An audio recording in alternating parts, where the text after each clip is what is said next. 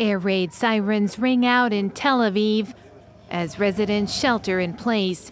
It's becoming an all too familiar sound in the aftermath of Hamas's deadly raid on October 7th. Earlier on Tuesday, the resort town of Eilat on the Red Sea was targeted by a drone. The IDF confirmed they shot it down.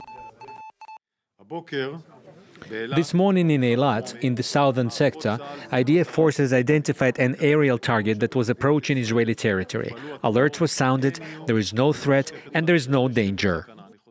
Yemen's Houthi rebels confirmed they were behind the drone attack. Our armed forces have launched a large barrage of ballistic and guided missiles, as well as a significant number of drones at various targets of the Israeli enemy within the occupied territories. The Houthi rebels have vowed to continue to carry out special operations until Israeli aggression ends. We are part of the axis of resistance. It is one axis and there is coordination, a common operations room and a common direction for all these operations.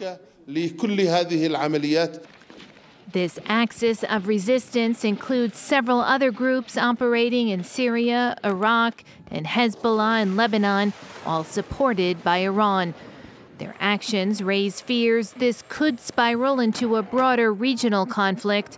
Last week, Israel accused the Houthi rebels of sending the drones that crashed in Egypt near its border along the Red Sea.